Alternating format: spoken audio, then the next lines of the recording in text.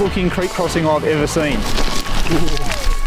Wow, we're not going to get down that. The camera crew couldn't start it. It did start first thing this morning. Mate, who does your wiring? It's like spaghetti under here. This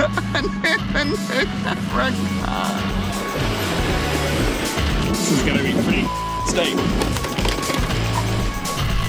Whoops. G'day guys, I'm Simon Christie and welcome to the beautiful Mount Disappointment State Forest. We've got a vehicle stuck behind me. Now to find out how we got ourselves into this predicament, make sure you watch this episode. This is Life Off-Road.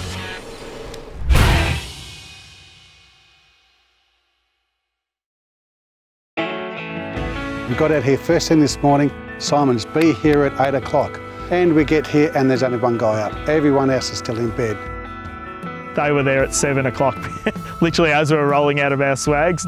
Last night we decided it'd be a great idea to go for a bit of a night drive. Simon was obviously still getting his beauty sleep. Today we're doing Australian toad in the hole with a little bit of twist.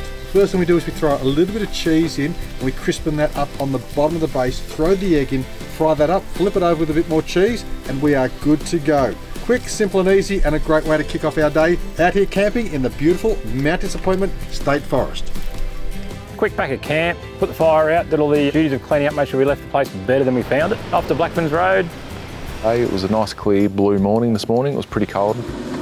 Steve, a great night's sleep. We had the high-rise 1550, that was awesome. The high-rise 1550 is an absolute corker. One thing I love about the rooftop tents is the ease of setup. Even with the Z rise, it was just so easy to get it up and down. It's a fantastic design, it's so roomy inside. You don't really notice in the normal flip tents until you get one of the Z rises where you've got that extra space, just the difference it makes. The clamshell design is good and it's nice and quick, but it does limit you to about 6 foot tall. Anything taller than that, you just don't have room in the mattress because of the way the tent tapers down to the mattress base. The high rise, 2.1 metres long, is just massive, massive, massive space.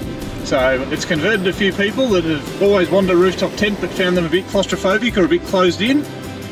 We're heading down to the valley and that's where we came across the first trait. Holy hell, Troy, just the entry to the hill climb. All right guys, everyone jump out, come down, have a look. From there, we all jumped out, had a bit of a suss of the track for the day. So we walked over and I had to check my calendar to make sure it wasn't April Fool's Day because he'd pulled up in front of the gnarliest looking creek crossing I've ever seen. And I'm looking and I'm thinking to myself, wow, we're not going to get down that.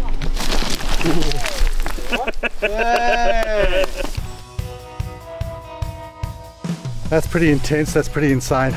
It's a serious climb and it's going to take some balls. I don't know if we'll get the Iveco with the trailer in past that little creek crossing. So Simon's in front with the trailer on, so a bit of track building to try and make it a bit easier for to get the trailer drawbar through. Obviously with the ditch that deep, it's going to be hard work with the trailer on the back of the big truck. We piled up a heap of rocks. We actually managed to bring it up probably about a foot and it looked really good. We thought that was probably going to solve everyone's issues. Right, let's get the camper trailer off. Off? What? See how the camper trailer handles the camper trailer and the Iveco in there. Yeah. That's not going to be good. It's not going to hurt. Oh, it's not going to hurt anything. The worst thing it'll do is scratch the front rear up like that. Yeah. Because the concern was with the car sort of going in and then out the creek, the trailer would come down and the two would jackknife or vertically jackknife. So we peer pressured him into it and sure enough, the old rubber arm went for it.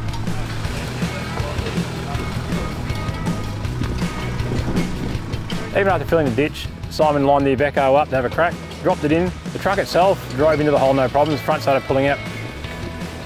Straight away we knew we was in trouble. The drawbar on the trailer snagged on the first washout and then as he went down it just dug straight into the ground like a big snow plough, which was awesome for us because it just smoothed everything out and made it a lot easier for us to get in. At least it's flattened it out a bit. Oh yeah. There's always one in every group, holding the convoy up. Run the winch cable out now. We just need a little bit of extra traction to get that tow bar through the bottom of the creek and we should be good to go. And a little bit of a tug from the winch is all it needed, just to help drag that trailer drawbar through the embankment. Once the drawbar freed from the embankment, Simon pretty much drove straight out without assistance from the winch at all. Long hill climb ahead, it's semi-level, then it just gets bloody steep. Up that hill, it was steep and pretty cool to watch the big unit going up the hill. That, guys, is a nerve-wracking, nasty, full-on hill climb, conquered by the almighty Iveco. Holy hell! That was a wild ride. We'll call you through. Man, it's just gonna go. Yeah. We're watching the boys from Resolve Engineering go through. They've got a 300 series. It's a really, really trick-looking rig. It's got fantastic bar work on it. Well, to be honest, I haven't seen many 300s on the road that actually get used like this. Even though it's a big 300 series, with that bar work that the boys have made, definitely gave them an advantage with the approach and exit angles. Absolutely amazed how easy the car did it.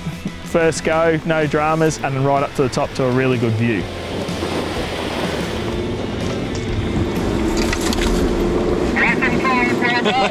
That was awesome. The patrols got a pretty good approach to departure and ramp over angle, so I wasn't too concerned about the gully. The only thing I did do was pick a bit of a different line. The jet car hasn't got a winch, so I've gone through first. I've got front and rear winches. As I went in, I hooked up a little bit on the factory recovery point, just kept persisting and pushed through it. Go, go, go, go, go! Great drive, Evan. Thanks, Simon. All right, Greg, all the way to the top, go for it. Giddy up, let's do it. Second low, buttons are in. I thought I kept a bit of momentum just in case it was needed. It wasn't needed. Nice little track. Good track, I like this one. May the power of the dip lock be with you. Pretty bloody steep, isn't it? You don't realise when you're down there. That's crazy.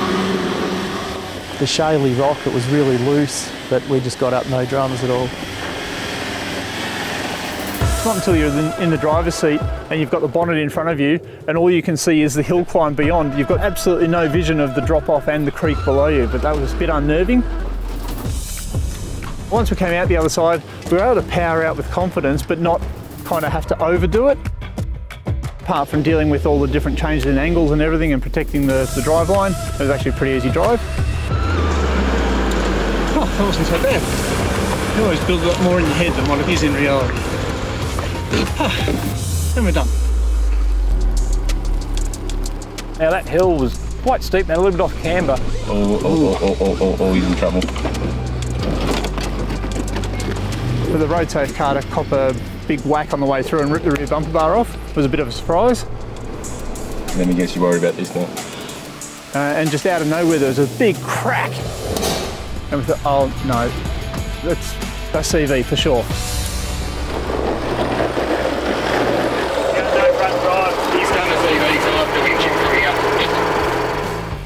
What does that mean? Is he going to be able to drive it? They'll have to pop it out. They'll have to winch him up. Tom, while you're waiting, I'll let your tyres down a little bit more. When you're accelerating, you're going up and the car starts bouncing. Yeah. Because it's still got drive on the front wheel. Yeah. When it comes down, it locks and it tries to get grip. Yeah. And it doesn't, and it breaks the CV joint. So now I'm rear wheel drive only, and it seems that the rear locker's not engaging properly either, so that makes it one wheel drive. So Greg come to the rescue again, got out the worn gear and helped us out. Greg's a bit of an unsung hero on this trip. He's definitely put in some work. He's definitely done his 10,000 steps for today, that's for sure. Pretty strenuous, I'm not going to lie, it's a steep hill to climb up and down. In my opinion, the basic winch recovery kit you need. You've got to have a tree trunk protector. Add to that a dampener. You've got a synthetic rope, which most modern winches have nowadays. Put your dampener over the steel component, i.e. the shackle at the end or the hook, where it all joins together in your tree trunk. That's where you want to put your dampener. Most of you would be familiar with a standard style winch ring, which is a single piece unit. Soft shackle goes through and the winch rope goes through, and then it runs over the soft shackle. What we've developed, which is a brand new item, is what we call the Black Hawk Orbit. It actually runs on a bearing inside, so as you put the soft shackle through and the rope around the outside, it'll actually spin. So it reduces friction, which will reduce wear and tear on your recovery equipment. So there's no chance that the soft shackle that gets put through the centre.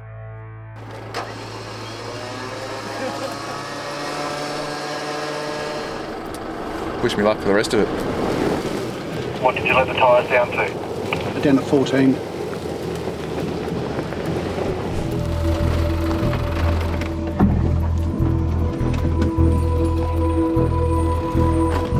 Right, push it up now, go for it, power on, power on. We did do a little bit of rear damage to the rear bumper, but we weren't concerned about it at all. We are actually removing the rear bumper off the actual vehicle and we are putting on a proper rear bar. Once you dropped into it and you got out the other side of it, man, it was steep. It was really, really steep. So, on long continuous hill climbs, are you building up temperature in your transmission? If you're out four-wheel driving, towing, if you're out there driving in sand, your temperatures go up. If you've got a transmission cooler, it will keep those temperatures stable. Your temperatures can go up anywhere up to another 30 degrees. By having one, it'll keep it at that normal level. They are designed as DIY items and everything comes in the box, everything's cut to size. The one thing that you should have on your vehicle is have a trans-cooler kit. Roughly about halfway up, there was one little step and then there was a second step. One benefit was there was a lot of rock that we were climbing up and that certainly gave us a lot of traction.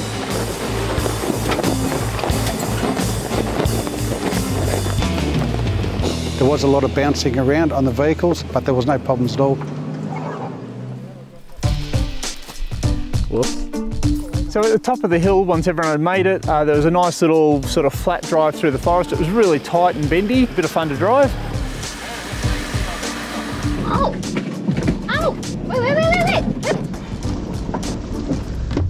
Having a little drama with the trees, this track is quite tight. Okay. I'm just clearing the tracks. The Iveco doesn't quite fit down this one.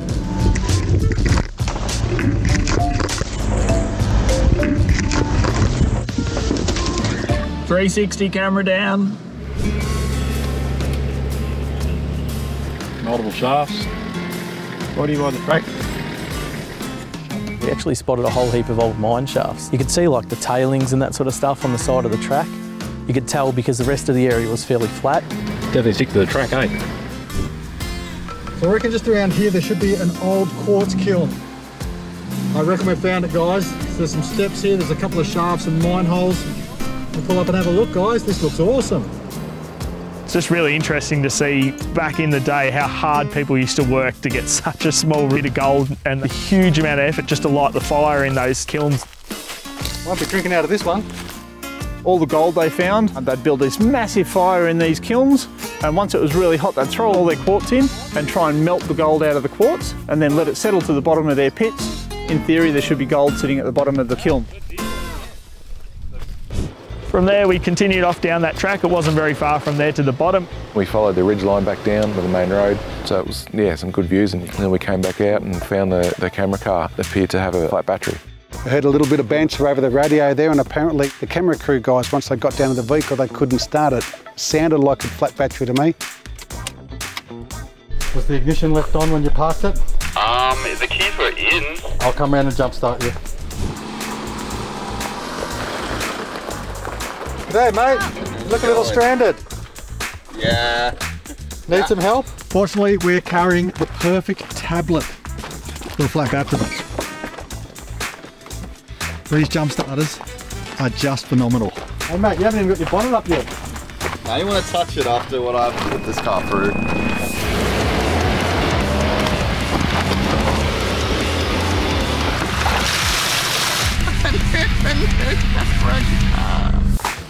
Something's been left on for the last hour while they've been parked here. It's flattened the battery. It did start first thing this morning. Mate, who does your wiring? It's like spaghetti under here. Oh, hang on, that's my car. Luckily enough, I brought the brand new IntelliStart IS2000, which is our brand new 12 and 24 volt jump starter. Simon also had an IS1500 on board, which he's had for a few years now. All right, we've hooked it up. Straight away the green light comes on. That means the battery is in good condition. This has recognised that there is some charge there and it's now pumping charge across into that battery. Now this is the RRT, Rapid Recharge Technology, which means that you leave it for about 30, 40 to 60 seconds once the motor's running, and that recharges the battery in here. All right, give that a crack. Oh yeah! Good old projector IntelliStart. That's a winner again. We certainly noticed a big change in the terrain. Up high we were quite dry. Once we started to go down there, where it was rutted, you could see that there was a little bit of water starting to form. Did happen to notice a cameraman laying next to it, but couldn't resist the opportunity to go through it flat out. Got a bit of a splash of mud in, but that was pretty good. Bit of a laugh for everybody, except for poor camera guy. We followed the track along, goes to a burnt out bridge that hasn't been seen for quite a while, where there was 4 massive big trees that crossed this really deep, short, sharp ravine. We all jumped out to have a look. It was absolutely awesome. We walked underneath the bridge and had a look at all the rock formations. Obviously years and years of water running through there has cleared out all the area, and there's this nice bluestone rock all through there. Crazy to see what the 2009 Black Saturday fires did to this region. The forest itself has bounced back beautifully. It's 12, 13 years since the fire, but that bridge is still not repaired.